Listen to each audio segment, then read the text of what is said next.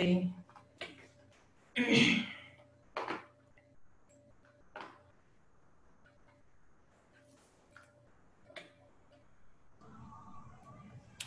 All right, so talofa and good morning, good afternoon, good evening, wherever you're tuning in from. So my name is Miranetta Williams and I am the Knowledge Manager here at Spread. I'm very pleased to welcome you all to our staff seminar for October. This is a series of seminars that we have every month since 2014 here at Spread. It is mainly for our staff, by our staff only, to share knowledge on any topic of interest.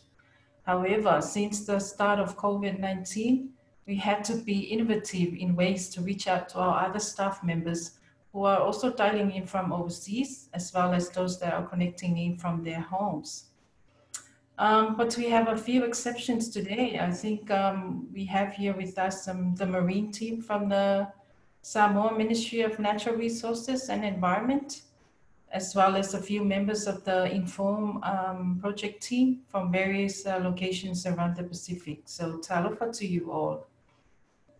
So this is the first time that we've invited speakers from outside Spread and connecting them virtually on Zoom. So please, you know, with technology, sometimes it works, sometimes it doesn't. So please bear with us if we encounter any hiccups with technology today. So before we go any further, it is my pleasure to introduce our distinguished speakers for today. So we have Brianna Bambic. So Brianna manages the field engagement team for the Allen Coral Atlas at the National Geographic Society. So with a coral reef restoration background, she was an independent researcher for 7 years that culminated in a virtual reality experience of Half Moon Cay National Monument in Belize with a National Geographic Explorer grant, helping to communicate science to the public. Brianna received her master's in natural resource management from the University of Akureyri, Iceland. Her expertise includes coastal and marine management, community engagement, and outreach. We have Zoe Lieb. Zoe is the project coordinator on the field engagement team for the Allen Coral Atlas. Coming from a conservation biology background, she was the in-country manager and primary investigator for the Mongolian Panghor Dog Project for 2 years, working towards culturally oriented solutions to human-wildlife conflict issues among nomadic herding communities. She has also worked as a marine observer, collecting management data for Alaskan crab fisheries and other data collection positions. She received her master's in conservation biology from the University of Kent in the United Kingdom in 2019. Her expertise includes program development, quantitative and qualitative analysis, and community-supported conservation strategies. We also have here today with us is Dr. Patrick Smallhorn West, who is dialing in from Australia. But I'll hand it over to Brianna or Zoe to introduce him to you all. Thank you. Great. Yes, Patrick recently completed his PhD at James Cook University with the focus on coral reef ecosystems of the Kingdom of Tonga. We encourage you to check out some of his recent publications that cover topics including coral reef conservation, community-based management, and impact evaluation in the South Pacific. So we're really excited to have him join us and tell you a little bit about his work and a little bit about how that can be applied. All right, thank you.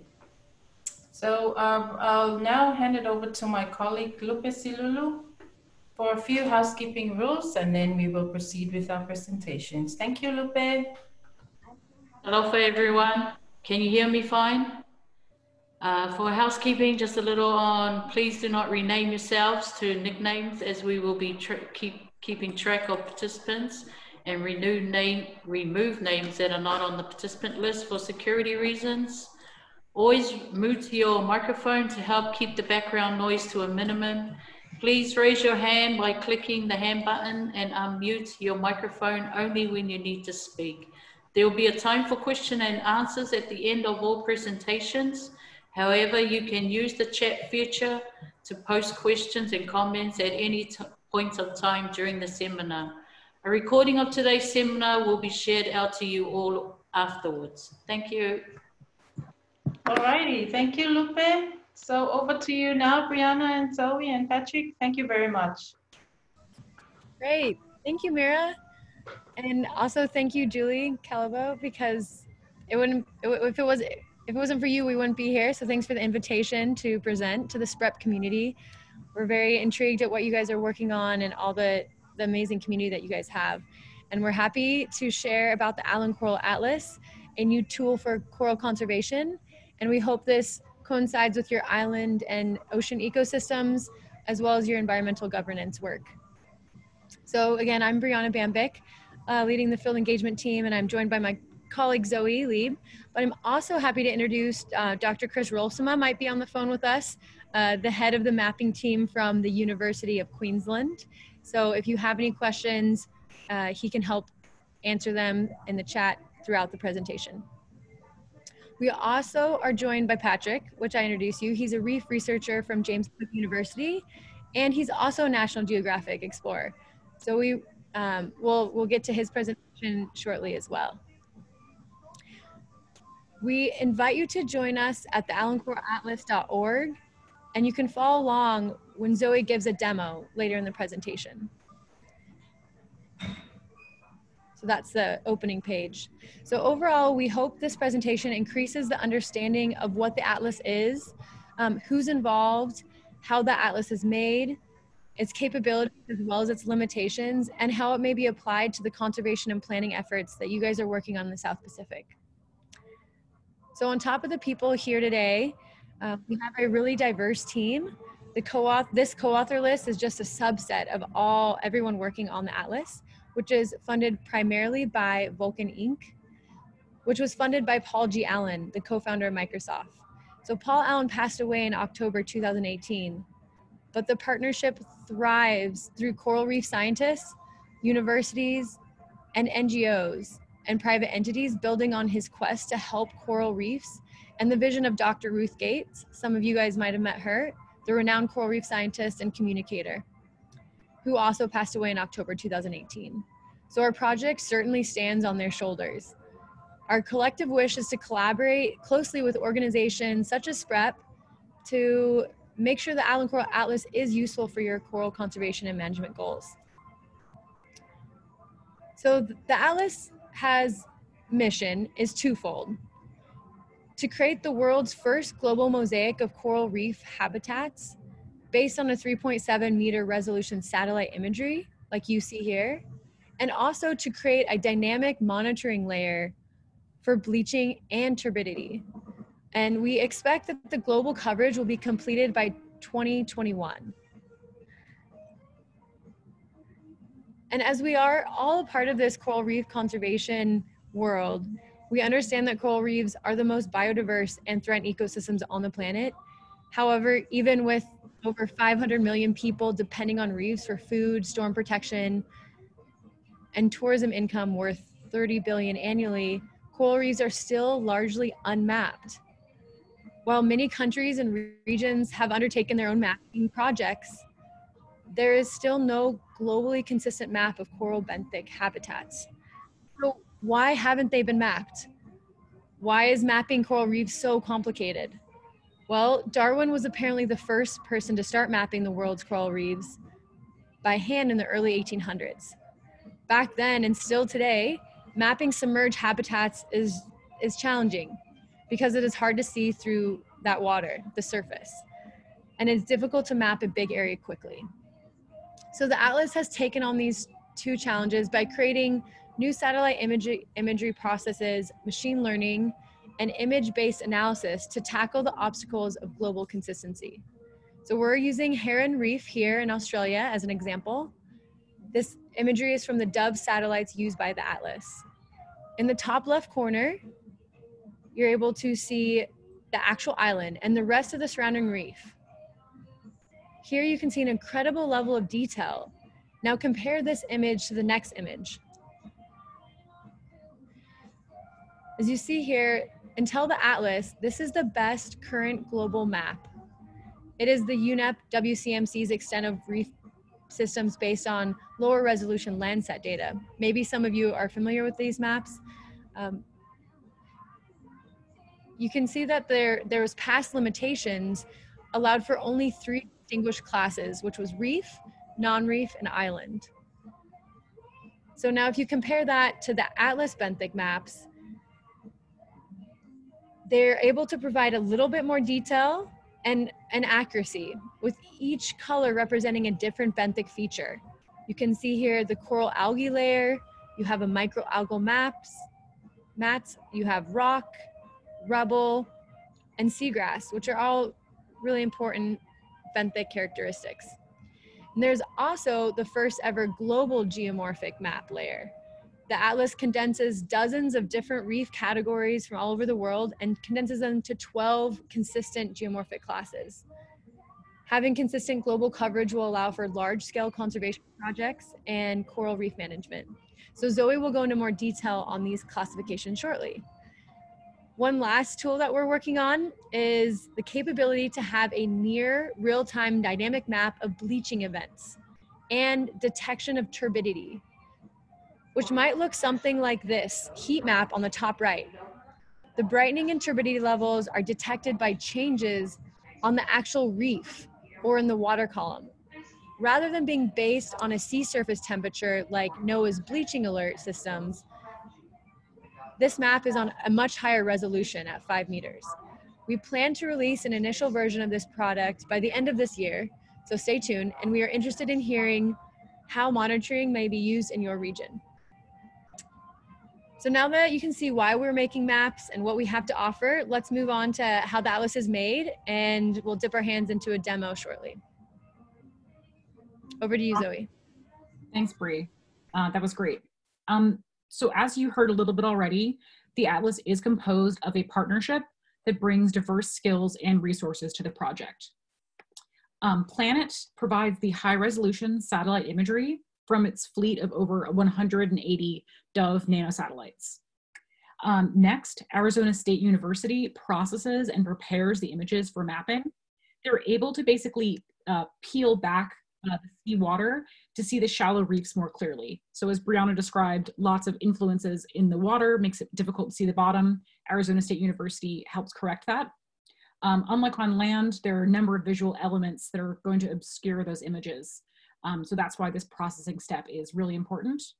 The Arizona State University team is also working on the technology for those monitoring features that are coming later this year. Once that imagery is processed, we're going to move on to the mappers at University of Queensland who actually generate the maps.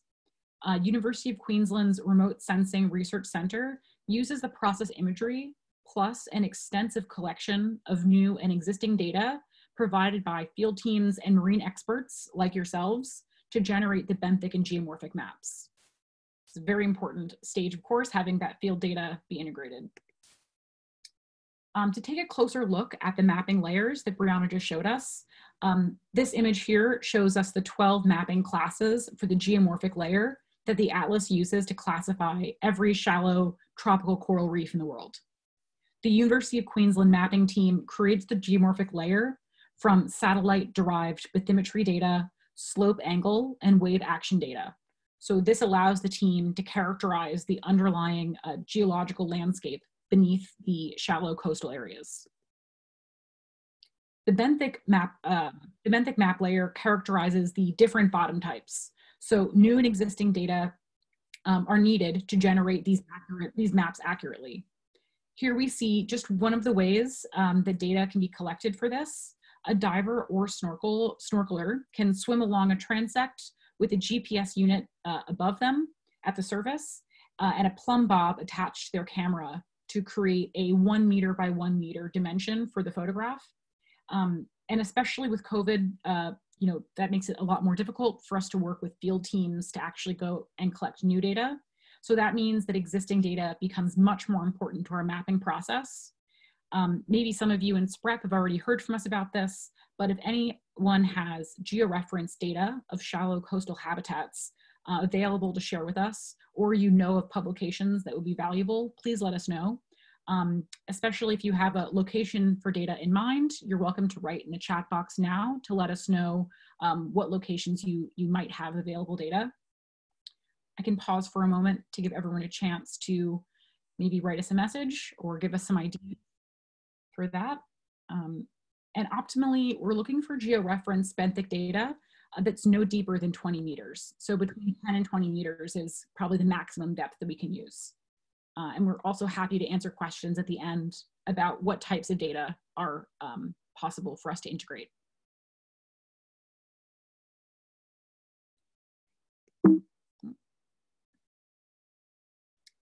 So to create the benthic layer, the mapping team utilizes this data to train a machine learning algorithm. And so that is paired with object-based analysis, as well as manually generated reference samples. And essentially, the machine learning algorithm is trained to identify what characteristics are associated with certain classes. So what it sees in the satellite image, it can determine what actual bottom type is being indicated by that spectral signature. This process enables the maps to be created on a global scale with relative speed and accuracy. Once the maps are finalized through these different parts of the partnership, Vulcan Inc. shares the maps and other tools on the freely accessible website. That's allencoralatlas.org that we mentioned previously. New regions and new features will be added periodically throughout the development of the atlas. And as we improve the usability based on feedback from those who are actually using the atlas, those updates will go live as we move along in our mapping regions. At the end of this process, between the processing of the satellite images, generating the maps, making them accessible, of course, the ultimate goal is for the atlas to contribute to conservation impact. And that is where the field engagement team comes in. It's our role to engage with those who study, manage, or create policy about coral reefs, both to enhance the usability of the atlas by receiving and integrating feedback, and to provide resources to practitioners such as yourselves so that they can effectively take up the tool and apply it to their work. Now that you know a little about how the atlas is made, I'm going to pass it back to Brianna to go into some advantages and limitations to consider when you're planning to work with the atlas within your organization. Thanks, Zoe. And feel free to write in the chat bar if anyone has any questions along the way. I'm going to highlight these 3 advantages of the atlas are the fact that it's on a global scale, we have high resolution, and it's free and accessible. It's free and accessible to the wider public. So first of all, the atlas is at a global scale and uses consistent mapping approach, which we mentioned a couple times. So you're able to compare region by region. So you can see the highlighted region is the map aims to cover 30 degrees north and south of the equator, essentially covering all global tropical shallow reefs. So since the atlas is the first of its kind, it serves a major gap for spatial data in many data challenge places around the world. Here, Zhao Lun of Fauna and Flora International Myanmar expresses how useful these maps were for his country. These maps are very important to our country as we have a data gap and need more information for our marine spatial plan. Do not look after baggage that is not your own. If you see any unusual activities or unattended baggage, report it immediately using Sorry, just a moment. telephone within the airport terminal. Thank you.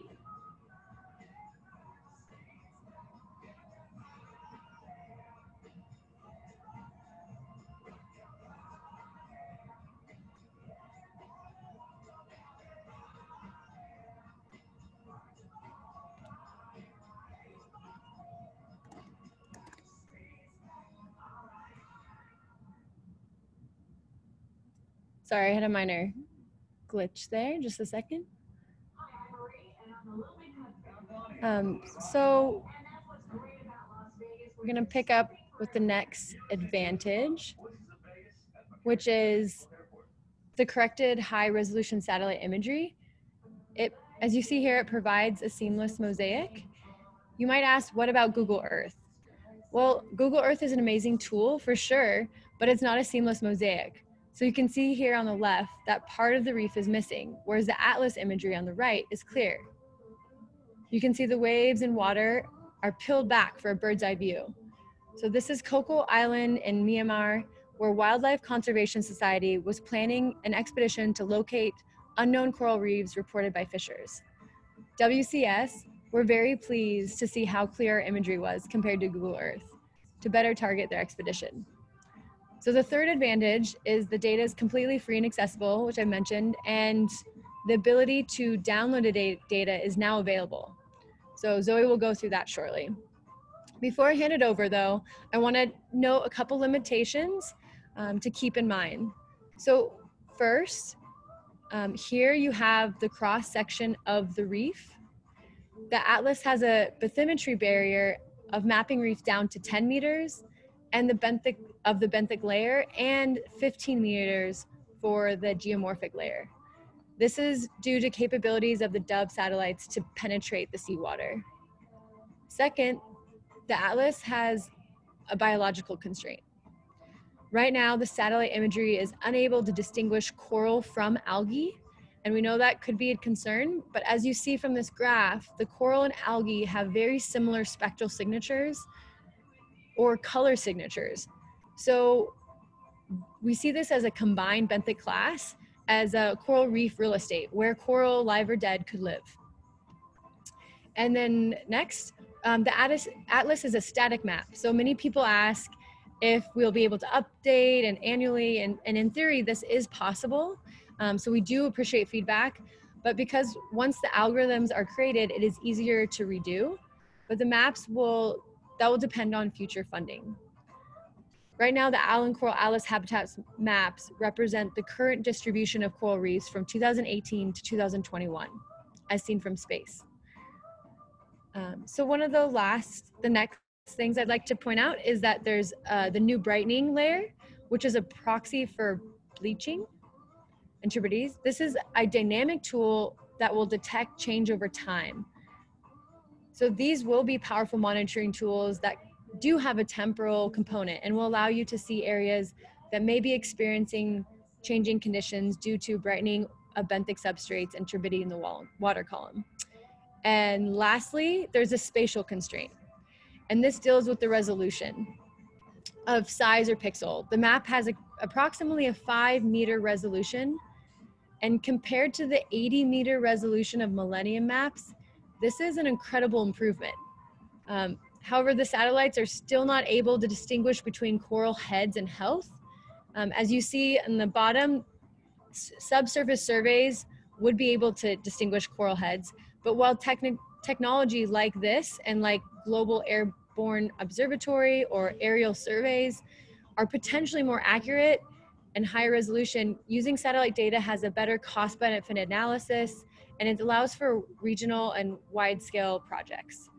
Keep in mind that the local accuracy is limited, but on a large scale, say the entire Fijian Laos seascape, relative accuracy and access to baseline data possibly improves these data gaps and help build a more efficient management system. So those are a little advantage limitations. I'm gonna hand it back over to Zoe for a demo, but before we go, we'd like to know what mapping products are you currently using? Can you write in the chat bar right now, whether it's Google Earth, whether it's a WCMC map, we'd love to hear from you.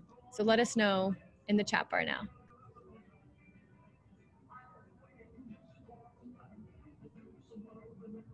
Awesome, thanks Bree. That'll give me a moment to get myself ready for the demo.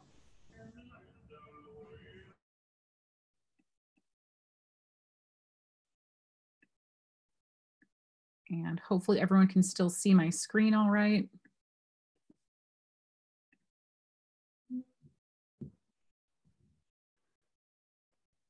Okay, fantastic. Okay, just getting myself ready for the demo. Great, awesome. Thanks so much for that, that advantages and limitations spree. That's awesome. Now that we're up to speed about what the Atlas is and how it's made, I'm going to go into a short tutorial about some of the key features of the website. Also, before we jump in, a big thank you to Julie Calabo and SPREP for including the Atlas on your website resources in your resource portal. We hope everyone can make use of the maps in their areas of interest. So you can check us out on that portal, or you can go to allencoralatlas.org. I'm going to start on this main page here. You're welcome to open your own web browser and try to follow along. And of course, check it out afterwards as well. It's important to start by signing up. By making a free login, you are going to be able to access a lot more features on the Atlas, like the download feature, the My Areas Saved feature, and many others. So I definitely recommend it, and it is free. We'll open the Atlas to actually get to the view here.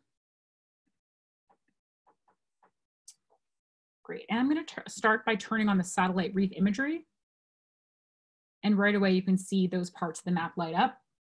We've also included layers from NOAA Coral Reef Watch here in the Atlas as a handy reference. And actually soon these are going to have a time series available. And already you can see the bleaching alert and a few other data layers that you're welcome to explore. So we can look at an area of interest. I'm going to pick an island in Fiji, but you can go to whichever location you'd like to try this out. So I'm going to go to Kadavu Island in Fiji, and I can click on it like this, and it'll bring me there. And it looks like I left on my polygon, so I can just, great. As you saw in some of Brianna's comparisons, the imagery can be much clearer than other unprocessed satellite imagery, such as on Google Earth. So those tools can still be really helpful, but this is definitely kind of a different type of view. I'm just gonna make sure we don't have any, oh great, cool. And I'm gonna turn on the legend. So this legend will populate with the data layers that I turn on, and I'll turn on the benthic map.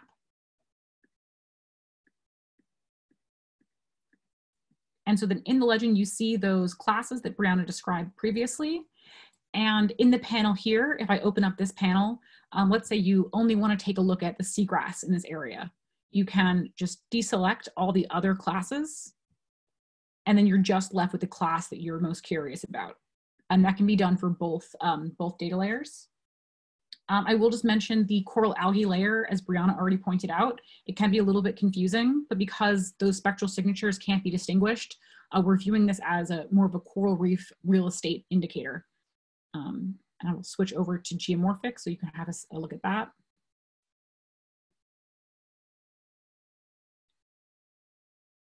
Great. So to highlight an area of interest, that's where we're going to use our polygon tool. I'm going to zoom in a little bit closer. And then you select the polygon tool from this right side panel here. First, I'll close my legend. And then you can just outline the area that you're interested in generating an analysis for. Maybe I want to go all the way out to the edge of that reef. And then double click on the last point. This will pull up a stats analysis. And so this is just a basic breakdown of the two data layers. So you can see kind of the coverage of each layer. This can be saved. So I'll just call this Kadavu Fiji for now. Hit save. And then that puts this solid line around it. And I can revisit it in my areas in this drop-down bar here. When you save an area, it's going to appear in this list. And then if you want to return to that stats card, you can select this little analysis tool here. And that'll pull up your stats card again. You can also toggle on and off the boundary area. Maybe you don't want that polygon visible. And in this section, you can also download your, here, sorry, I'll return to this. There's also an option to, you can also edit that area with the coordinates, and you can also download that boundary from this section here. Let's take a look at the download feature, as this is where you can access the Atlas data to use on other platforms. So you can get a shapefile and open it on GIS or another platform. You might have noticed there are a few ways to get to the download section. If I want to download for this area that I've selected, I can just select this button here. They will pull up the download tab. And if you're already in the stats tab, of course, you can just navigate to it this way. And here you select the layers that you're interested in downloading. You have the option of the satellite reef imagery, the benthic layer, and the geomorphic. And of course, select that you agree to the license terms. When you hit prepare download, this is going to send the download package to the email address associated with your account. Depending on the size of the area that you've selected, it might take a bit longer, so give it a few minutes before checking your email. Perhaps you already have a specific area of interest that you want to view on the atlas, like you already know your boundary. You can scroll down in My Areas and select Upload a GeoJSON, and then you can simply select the file that you're interested in checking out. And that will also just get pulled up on the atlas.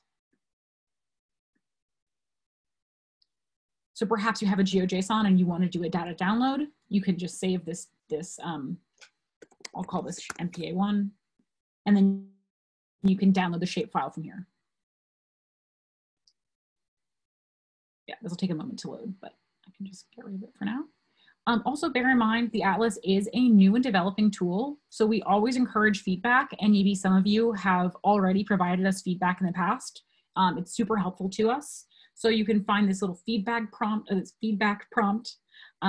If you see an area that has a mapping issue, you can copy the URL where you're looking at that issue, and you can send it to us at corrections@allencoralatlas.org with that URL, which is specific to that view. And just a brief description of what you see as the issue.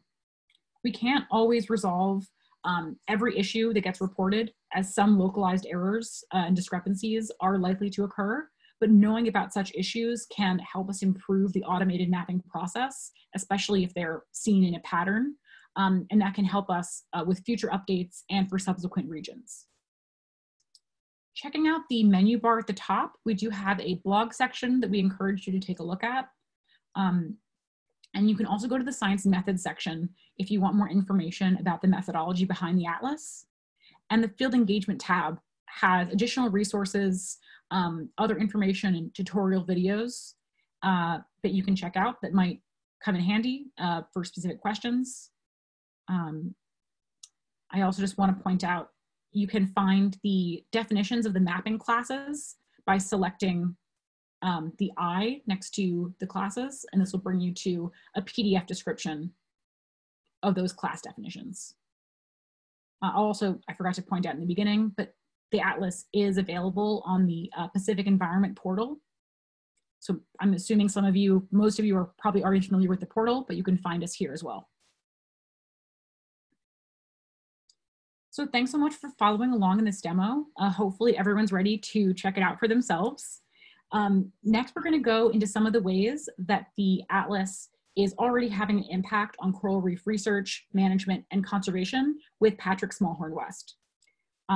So Bree already gave you guys a brief description of Patrick. He's recently completed his PhD at James Cook University, and he's producing some really awesome papers and reports, and he's got a lot more exciting information to tell you about. So I'm just going to stop sharing this for a moment and switch back over. Speaking of technical difficulties, here we go. Thanks for all the questions coming through the chat. They're really awesome, and thanks, Chris, for responding too. Awesome, great. And sorry, I'm just gonna move to, and Patrick, whenever you're ready, you can take it away. Okay, thanks, Zoe. Hi, everyone. Really nice to meet you all. I've been following all of your work at SPREP for a long time now, so it's good to meet you in person. So I moved to Tonga in 2016. ABI program, the Australian Volunteers for International Development. And I've been working with the Tongan Ministry of Fisheries predominantly, and also the Ministry of Environment for the past 4 years. We had to move back to Australia for the COVID pandemic, but before that, we've been based mainly in Nuku'alofa and Neapu, working with Dr. Sila Mali at the Ministry of Fisheries on the Special Management Area Program. So I was there for a year doing that, and then began my PhD, which was partly on looking at the impacts of the Special Management Area Program, which is a community-based marine protected area network that's expanding across Tonga. And then also doing a status assessment of Tonga's coral reefs. Sorry, there's a little bit of traffic at the moment. So the first part of this project was really just trying to identify what the current status of Tonga's coral reefs was. There wasn't much information on the health of the country's reefs as a whole. There've been bits and pieces that have been done, but we spent 3 years conducting ecological surveys across the whole country. So all of Vava'u, all of Hapai, and all of Tongatapu. And we now have data from 350 sites across the country where we have ecological information on the status of the reef fish fishery and also on the coral reefs.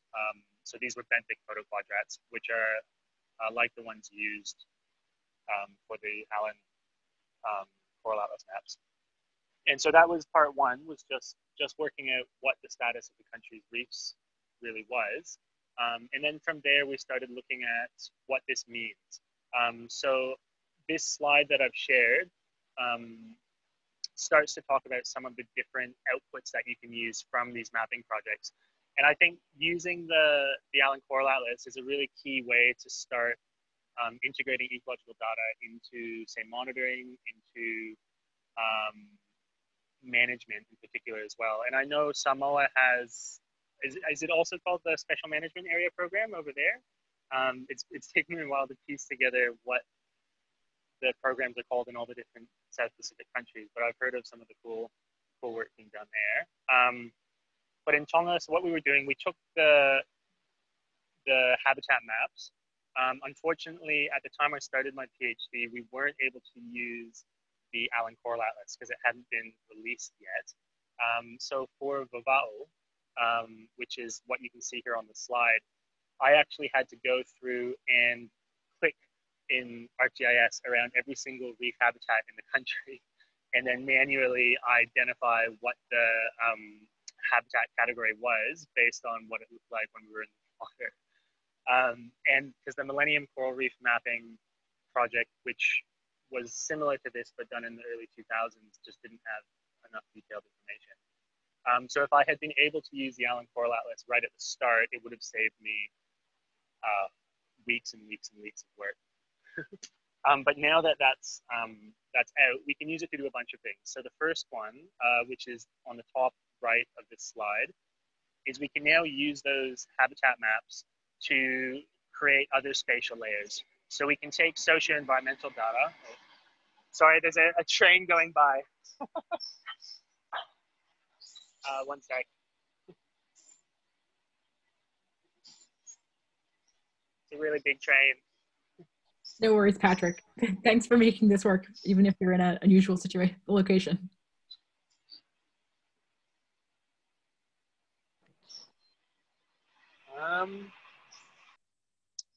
Anyways, I'll just speak a bit louder. So one of the things we can do is actually use those benthic habitat maps to make other sort of maps. So we can integrate it with socio-environmental data to make maps of, say, fishing pressure.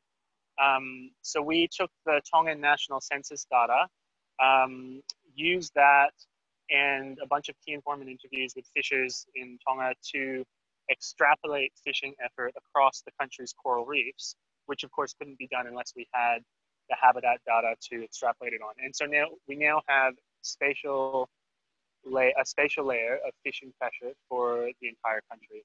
And we've also done this for 15 other metrics. So we have one for wave energy for the country. We've done it we have a population density metric for the country's coral reefs, and a whole bunch of different things like that. And the first thing you really need is that habitat data. The second one is you can actually use this work to look at the management areas in the country.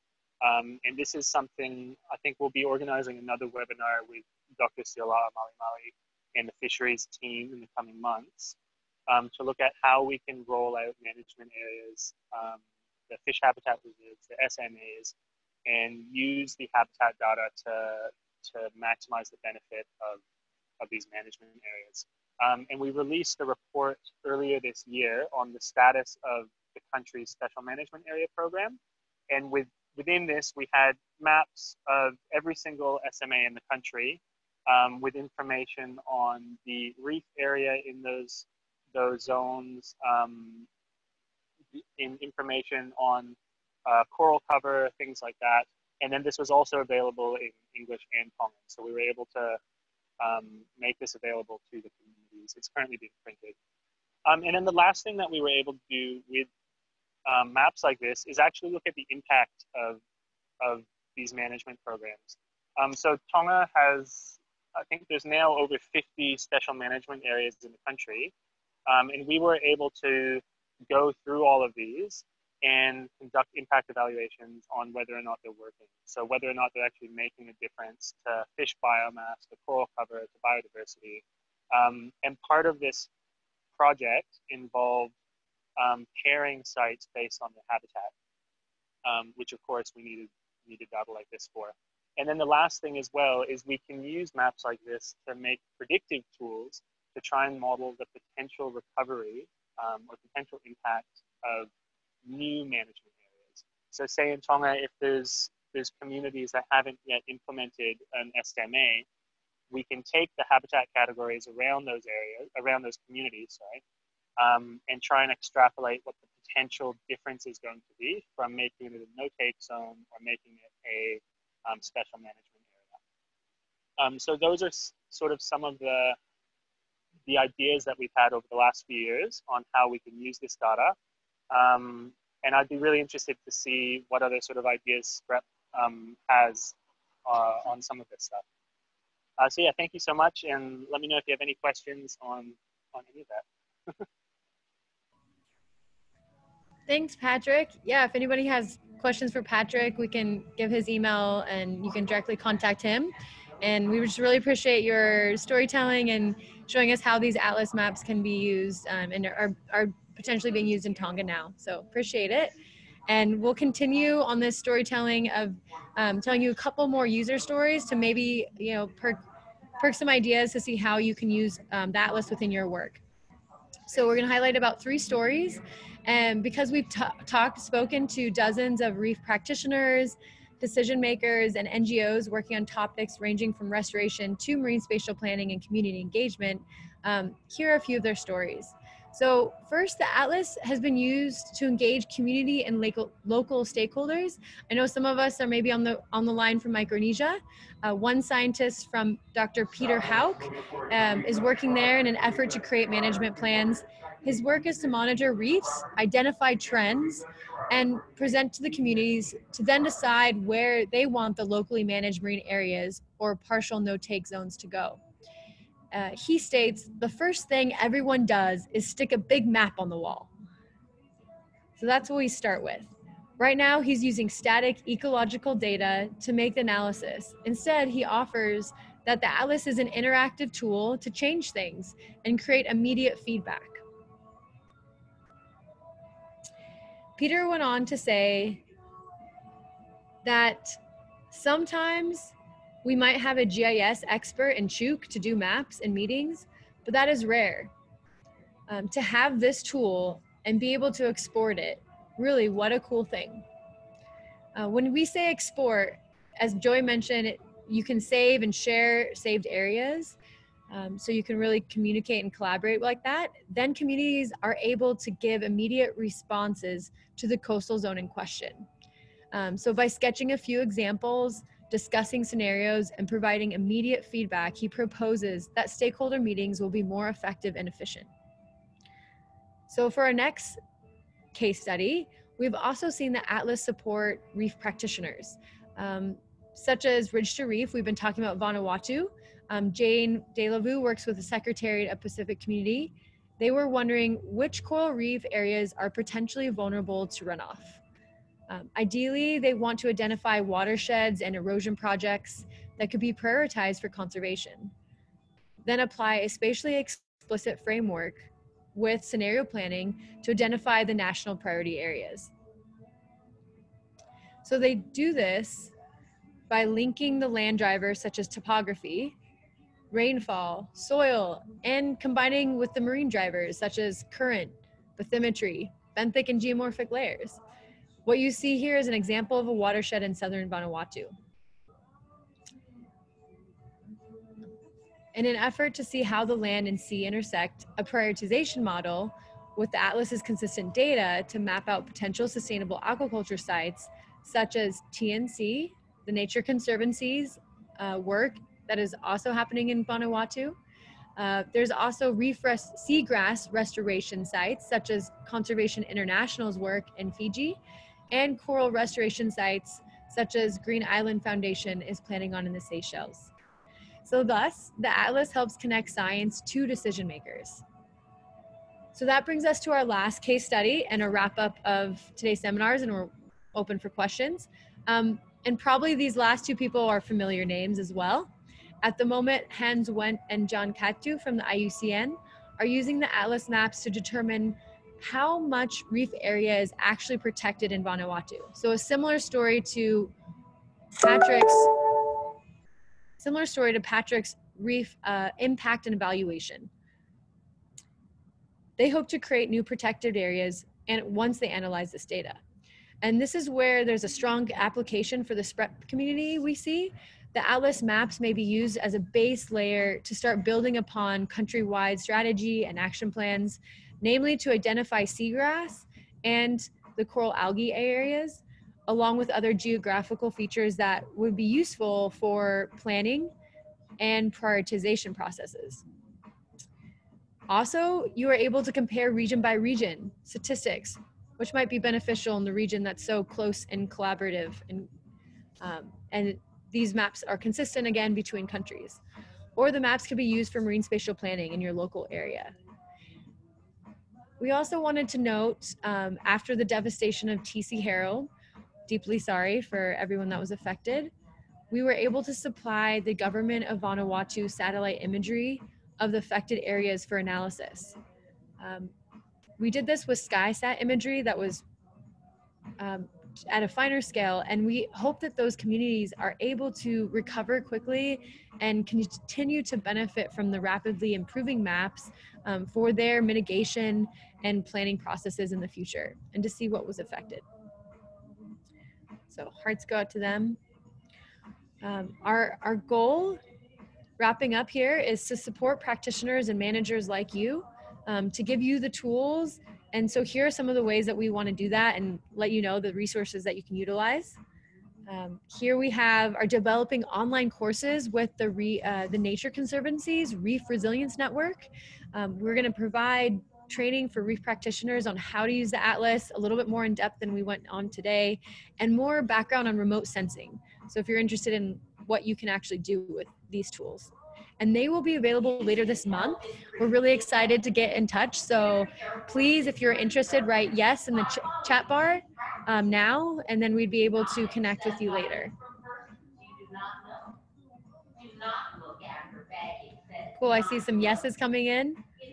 Thanks, guys. We'll be sure to connect with SPREP and let them know when the online course is. They'll be free.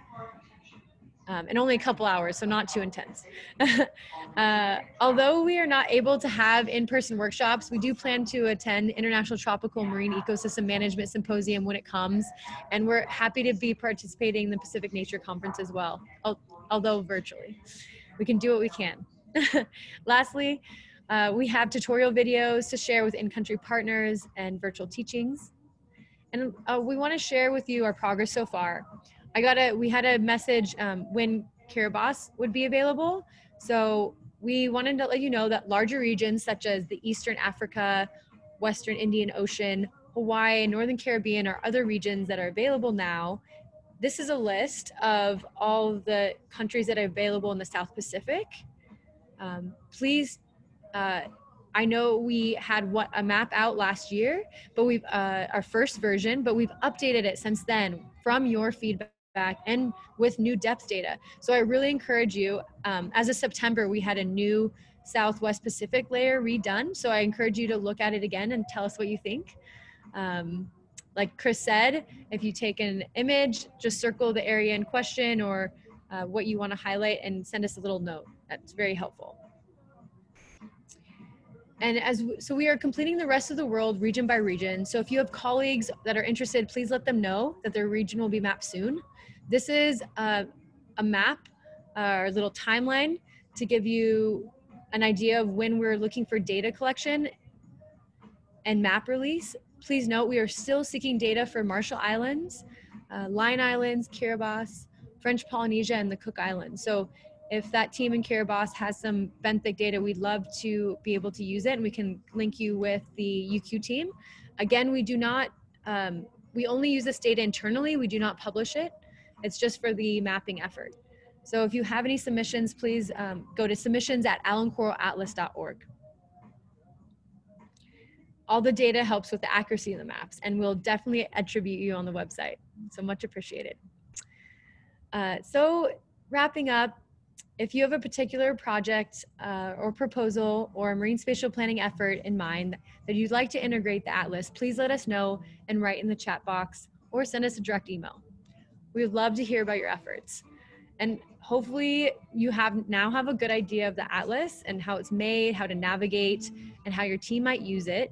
So we encourage you to keep playing on the website, sign up for the newsletter to hear new updates and what's coming up next. Try out some of the downloads and write us with any feedback. We hope to collaborate with the SPREP communities to help reach your goals in the biological diversity, environment, and social economic areas. Thank you to everyone who has contributed data so much. It's so helpful. Our teams are ecstatic when they get data and given us permission to highlight their work. So kudos to everyone. Thanks for listening, and we hope to answer any questions you guys might have.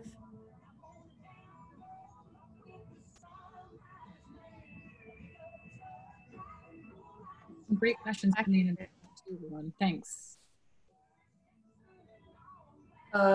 Yeah, thank you for that, the team of the Allen Coral Atlas. We had a few questions. I think an important one was from Kiribati and probably the other countries wondering when the data sets or which data sets are available and when it will be available for the countries. But you gave us that full overview in the end. So I think that question is definitely answered. Did you get a screenshot of that, or does anyone need that again? Yeah, we can put that up again. Yeah, that would be good. I think you will share your presentation with us anyway in the end, and this entire, so for the people that are here or not here, so this entire presentation has been recorded and will also be shared through the SPREP network. So all SPREP staff will still have the opportunity to go and check out the recording of this presentation. But yeah, it would be good to share this, or we could even put it on the portal. Because is that overview available on the website itself of the Allen Coral Atlas? Or I mean, do you mention on the website which data sets are coming available when? I don't, go ahead. Go ahead, Zoe. I was just gonna say, we don't actually put them online because because of COVID, they've switched so much that we didn't want to get anyone's expectations up. We do realize how informative and helpful that would be. I can tell you that we are expecting to have the entire world map by July 2021, and it looks like October 2020 is when some other Papua New Guinea and Solomon Islands are going to come out, and then next in June and July we'll have Kiribati. So sorry, it's a little in the future, but you never know when those might change around depending on when we get data and how much data we have to create those benthic maps. Yeah, true. That's totally understandable with these circumstances. But yeah, thanks for that. I don't think that we had other questions. I mean, Chris has done a phenomenal job in answering all those questions in the chat directly. So thanks for that, Chris. I don't think we have any more questions unless someone wants to ask them now directly. Feel free to do so. Just unmute yourself and please take this opportunity to ask your questions directly to the team while we have them online. Yes, I have a question. Thank you very much, Brianna and Zoe, Patrick, for that very informative presentations. But I'm more interested in the reports. So the the final reports of all these reef study and case studies and all that. Can we access those from anywhere?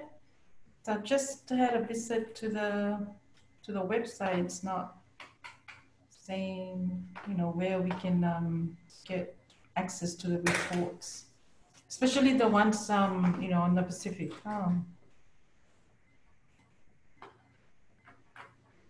Yeah, I can try to answer that. So in terms of the reports, we don't necessarily generate reports about these locations, but many have come out. So because they're not from our organization, they aren't necessarily posted on the atlas, but we can provide them to you.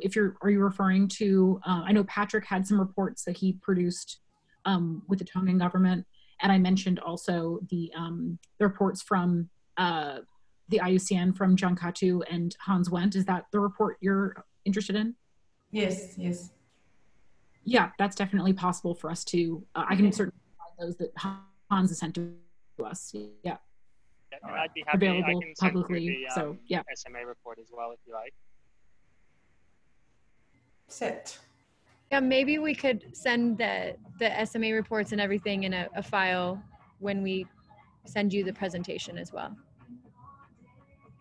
That would be great.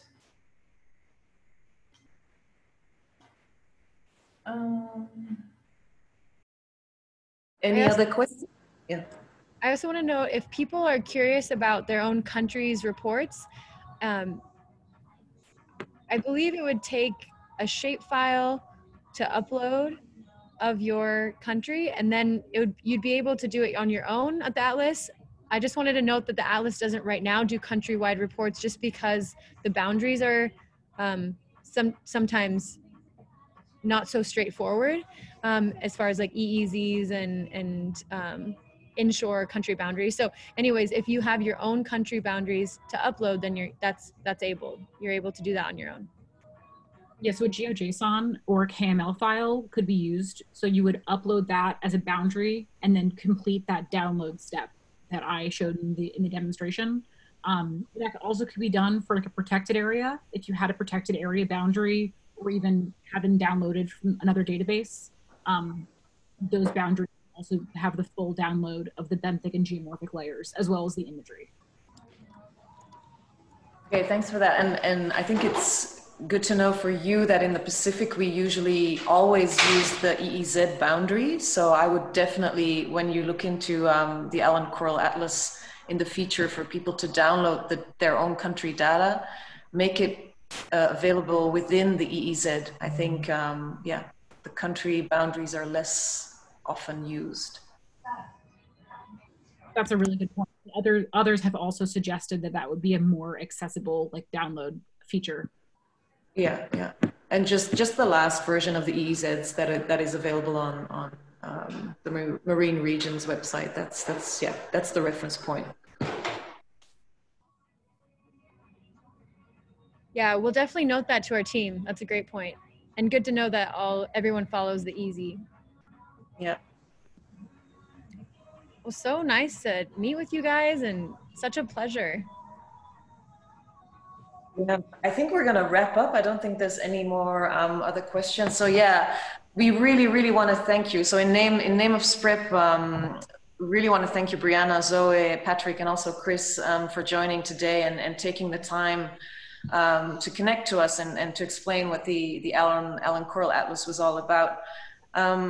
Yeah, I'm sure that everyone who tuned in today will agree that it was really interesting, really informative. We learned a lot today, and I'm confident that all the participants will now further explore the data, or be impatient to wait until their data sets are available to start using them.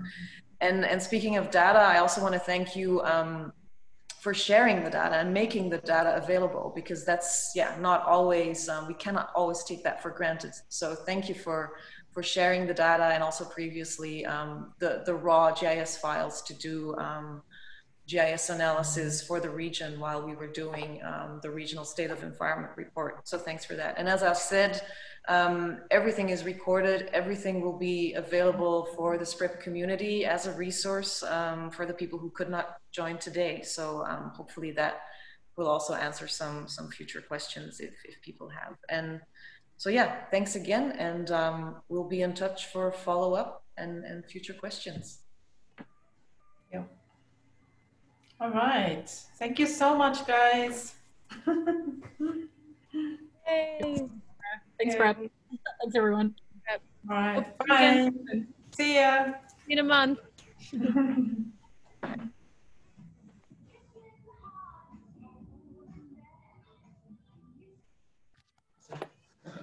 See you guys. Thanks, Patrick, for coming. Thank you.